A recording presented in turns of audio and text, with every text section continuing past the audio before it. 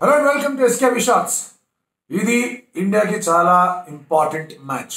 ఎందుకు అంటే గనక సౌత్ ఆఫ్రికాతో ఓడిపోయిన తర్వాత నెక్స్ట్ 2 మ్యాచ్లు తప్పకుండా గెలవాల్సిన మ్యాచ్ మనందరికీ తెలిసిన విషయమే. ఈ ఒక్క మ్యాచ్ మీద ఎందుకు స్పెసిఫిక్ గా ఇంట్రెస్ట్ ఇంపార్టెన్స్ ఏంటి అంటే గనక బంగ్లాదేశ్ కూడా 4 పాయింట్లతో ఉన్నారు.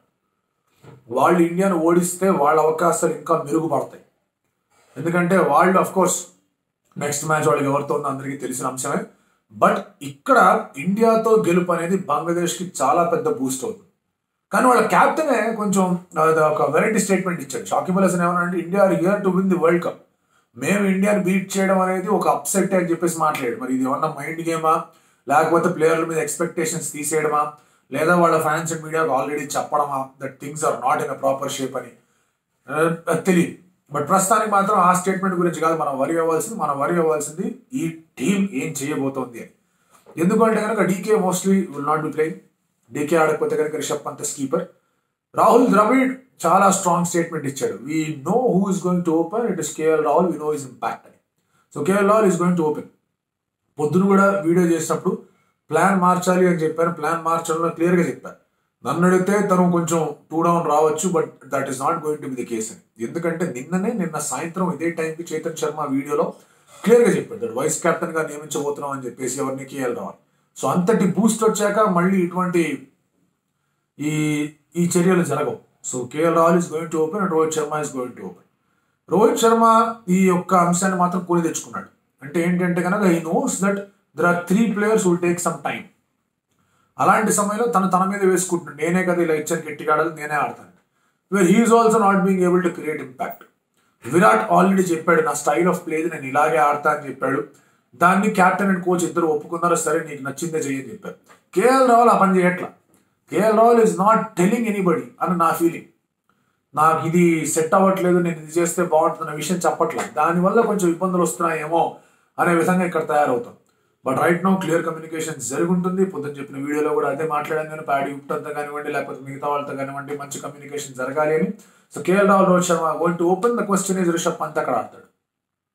ఎందుకంటే కనుక is Rishabh Pant your finisher. తను ఎప్పుడు కూడా తన కింద ఆడించారు. మరి always side Rishabh Pant finisher కన్నా కూడా మిడిల్ ఆర్డర్లోనూ టాప్ ఆర్డర్లోనూ బాగా ఆడతాడు. టాప్ ఆర్డర్లో బాగా ఆడుతున్న వీడియో నేను జూన్లో చెప్పాను. సో టాప్ ఆర్డర్లో వచ్చే అవకాశం లేదు కాబట్టి will come at number 4 and push Surya and Hardik to be the finishers. Hardik designated finisher గా ఉంటాడు. తనకి సపోర్ట్ గా అక్షర్ పటేల్ కూడా ఉన్నాడు. Axar Patel be back in the squad. So ఈ నేపథ్యంలో వాళ్ళిద్దరిని ఉంచి సూర్యాని ఆడించి 5 లో రిషబ్ పంత్ తీసుకొస్తాడా, లేదా సిచ్యువేషన్ తగ్గట్టుగా స్పిన్ ఎన్కౌంటర్ చేయడానికి సూర్య also good player of spin, ఒకవేళ అక్కడ ఏమైనా కావాలంటే కనుక Rishabh Pant తీసుకొస్తాడని it's going to be an interesting story. Next important point ఏంటంటే కనుక అశ్విన్ ఆర్ చహల్. ఇక్కడ Ashwin is a better container of runs ఇవ్వకుండా కంటైన్ చేస్తాడు. అదే కొంచెం బెడిసి కొట్టింది south ఆఫ్రికాతో. But Chahal wicket taker. Chahal కూడా ఆడిన మ్యాచెస్ తన వికెట్లు తీయాల. దానివల్ల అశ్విన్ చేసే కొంచెం బ్యాటింగ్, తను కంటైన్ చేసే విధానాన్ని తనకి ఎక్కువ మార్కులు పడ్డాయి. And that did work out really well against Pakistan కానివ్వండి, నెదర్లాండ్స్ కానివ్వండి. సౌత్ ఆఫ్రికాతో అది మిస్ అయ్యింది. ఇక్కడ మళ్ళీ అశ్విన్ ఆర్ చహల్ మధ్య క్వశ్చన్ వచ్చినప్పుడు it is again coming to the weather and the pitch. Pitch లో కాస్త టర్న్ ఉంది, కాస్త లభిస్తుంది అంటే కనుక చహల్ విల్ కమింగ్. టర్న్ లేదు, పిచ్ అంతా కూడా కొంచెం పచ్చిగా ఉంది, వర్షం పడింది, సిచ్యువేషన్స్ కూడా కొంచెం విండీగా ఉన్నాయి, కోల్డ్గా ఉన్నాయి అనుకుంటే కనుక Ashwin is a better choice. Windy and cold conditions ఉన్నాయి. హర్ష బోగ్లే కూడా చెప్పారు అడిలేడ్కి చాలాసార్లు వచ్చాను కానీ ఇంత చలిగా ఎప్పుడు ఫీల్ అవ్వలేదని. కొంతమంది ఫ్రెండ్స్ ఉన్నారు నాకు, వాళ్ళు చెప్తూ వచ్చారు that it is not that easy అని. విరాట్ కోహ్లీ ప్రాక్టీస్ సెషన్ అయిపోయిన తర్వాత కూడా ఫుల్ కిట్తో ఉన్నా కూడా తను చలి వింటర్ గేర్ వేసుకొని కూడా ఫొటోస్ అని మనకి బయటకు వచ్చాయి. సో దాని బట్ల చూసుకుంటే కనుక there is lot of wind, there is lot of cold weather అక్కడ. మరి అలాంటి పరిస్థితుల్లో వర్షం బాగా పడింది కాబట్టి పిచ్ కొంచెం అటు ఇటుగా ఉంటే స్పిన్ లేకపోతే కనుక Ashwin is a better choice. So ఆ థింగ్ అనేది రేపు పిచ్ చూసిన తర్వాత, సమయం చూసిన తర్వాత, రేపు పొద్దు నుంచి వెదర్ ఎలా ఉంది, కొంచెం 30% ఆఫ్ రెయిన్ అంటున్నారు, అది పడిందంటే కనుక ఎలా అవుతుంది అనేది చూసుకోవాలి. వెదర్ అనేది జనరల్గా ఏమవుతుందంటే కనుక కొంచెం తడి పడింది కానీ కాస్త స్పిన్ అవుతుంది బాల్. అది ఎప్పుడు కొంచెం బాగా స్లో అయిపోయి కొంచెం అటు ఇటుగా ఉంటే then there is turn. But ఇలాంటి పరిస్థితుల్లో will there be a turn అనేది చూడాలి. అండ్ ఆ టర్న్ అశ్విన్ కూడా తిప్పగలడు. సో అది అక్కడ ఇంకొక ఆస్పెక్ట్ ఇక్కడ రోహిత్ శర్మ దగ్గర ఉన్నది. పాయింట్స్ టేబుల్ విషయంలో మాట్లాడుకుంటే కనుక ఇండియా 2 కూడా వాష్అవుట్ అయిపోతే సరిపోతుంది కదా అనుకోవడం చావుగా. జింబాబ్వే హాజ్ అన్ ఆపర్చునిటీ రేపే to win against the opponent. ఎందుకంటే వాళ్ళ ఒపోనెంట్ ద్వారా మనకు తెలుసు. సో వాళ్ళు సౌత్ ఆఫ్రికాతో డ్రా అవడం వాళ్ళకి బాగా హెల్ప్ అయింది. They beat Pakistan. ఆ తర్వాత వాళ్ళు బంగ్లాదేశ్తో ఓడిపోవడం వాళ్ళు బాగా హర్ట్ చేసి ఉంటుంది. But if they can beat Netherlands tomorrow వాళ్ళు కూడా 5 పాయింట్లు వెళ్తారు. సో అది అంత సరైన విషయం కాదు. And also India should try and be at the top of the table. South Africa Pakistan ఓడించిందంటే వాళ్ళు ఎడిదిరిగి టాప్కి వెళ్తారు. But if Pakistan manages to defeat south Africa, then south Africa might come down to 2. అది ఎప్పుడు అవుతుంది? నెట్ రన్ రేట్ పిక్చర్లోకి వచ్చేసరికి. So ఇక్కడ now comes the question, margin of victory ఎలా ఉండాలి? As high as possible అనేది నేను అంటాను. బట్ అది ఆ పాసిబిలిటీ అవ్వాలి అంటే కనుక ఇండియన్ బ్యాటర్స్ షుడ్ ఫైర్. ఆ ఫైర్ అనేది మామూలు ఫైర్ కాదు. 170, 180 లాంటి టార్గెట్ అక్కడ సెట్ చేయాలి. ఆ 170, 160 ప్లస్ టార్గెట్స్ ని డిఫెండ్ చేసిన సందర్భాలు చాలా ఉన్నాయి, మనం ఆల్రెడీ చూసాం. We have seen what happen. So మన న్యూజిలాండ్ డిఫెండ్ చేసుకోవడం చూసాం. ఇంగ్లాండ్ ఇన్ఫాక్ట్ 10 రన్లు ఎక్స్ట్రానే వచ్చేవాళ్ళు న్యూజిలాండ్ మ్యాచ్ లో. వాళ్ళది డిఫెండ్ చేసుకున్నారు. India has defended against Netherlands. Pakistan found it difficult, India found it difficult to chase 160 పాకిస్తాన్తో చూసుకుంటే కనుక. So there is lot of ఒక రకంగా చెప్పాలంటే difficulty in the second innings to play. So ఆ నేపథ్యంలో చూసుకుంటే ఫస్ట్ ఇన్నింగ్స్ టోటల్ చాలా గట్టిగా ఉండాలి. బట్ కండిషన్స్ మళ్ళీ కొంచెం అటు ఇటుగా ఉన్నాయి కాబట్టి that might prompt either captains to field first. ఒకటి వెదర్ ఎలా ఉంది అనేది పూర్తి స్థాయిలో చూసుకోవాల్సిన అవసరం ఉంది. అండ్ ఇండియా కూడా వాళ్ళకి నెట్ రన్ రేట్ పిక్చర్లో ఉంది. But more than that they want those 2 points. So ఈ నేపథ్యంలో ఒకవేళ కనుక వాళ్ళని తొందరగా అవుట్ చేయగలిగితే బంగ్లాదేశ్ వాళ్ళు, వీళ్ళు ఇంకా ఫాస్ట్ కొట్టేసి ఆ రన్ రేట్ని అచీవ్ చేయొచ్చు అనే ఐడియాలో ఉంటారు. బట్ అండర్ ది లైట్స్ అంత విండ్లో అలా అప్రోచ్ అవ్వడం కూడా కష్టం.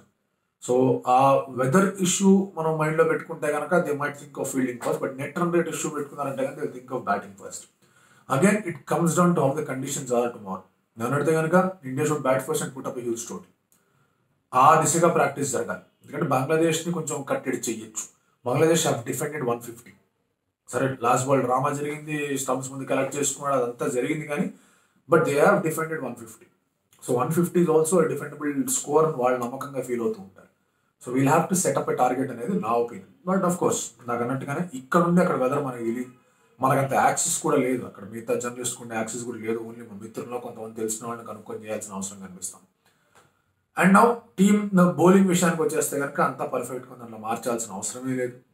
Like you have Bhuvi, you have Harshdeep at the top, Shami వేస్తాడు, మధ్యలో హార్దిక్ వేస్తాడు, అక్షర్ పటేల్ కూడా ఉన్నాడు, అశ్విన్ చార్ ఇందాక చెప్పింది జరిగింది. The whole మసలా game comes back to KL Rahul. KL Rahul క్యా కరేగా? KL Rahul should go and just attack.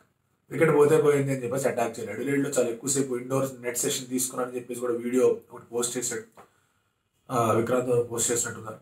So అదే ఒక క్యూ తీసుకొని గట్టి కొట్టారు. ఇప్పుడు బంగ్లాదేశ్ విషయం మాట్లాడారు. వాళ్ళకి రైట్, వాళ్ళకున్న బౌలింగ్ లైనప్ చూసుకుంటే కనుక, వాళ్ళకున్న స్పిన్నింగ్ సెటప్ చూసుకుంటే కనుక ఇందాక అన్నట్టుగానే 150 డిఫెండ్ చేయగలిగారు. షకీబ్ దో వెంట్ ఫర్ రన్స్. ఆ తర్వాత he was able to get his resources well. తర్వాత మేనేజ్ బాగానే చేయగలిగాడు.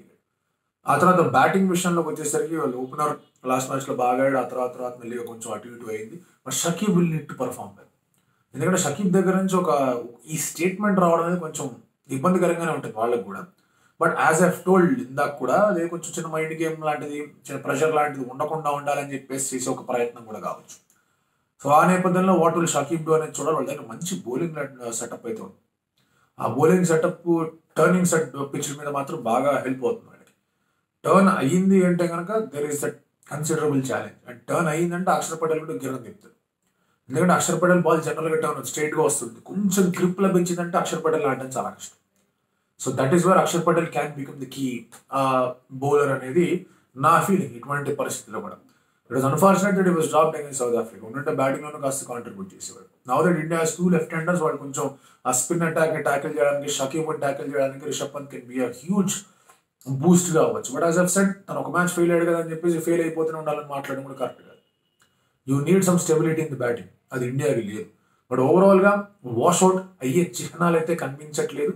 వాష్అవుట్ అయితే చెరేస్ పాయింట్లు వస్తే ఇండియా విల్ బీ ఎట్ 5. అప్పుడు వాళ్ళు అక్కడ జింబాబ్వే అండ్ ఇండియా అనేది ఒక వర్చువల్ క్వార్టర్ ఫైనల్ లాగా ఉంది. ఎందుకంటే ఒకళ్ళు జింబాబ్వే గెలిస్తే వాళ్ళు they might go through with 7 points. ఒకవేళ వాళ్ళు ఇండియా కన్నా ముందు మ్యాచ్లో గెలిచారు అంటే కనుక.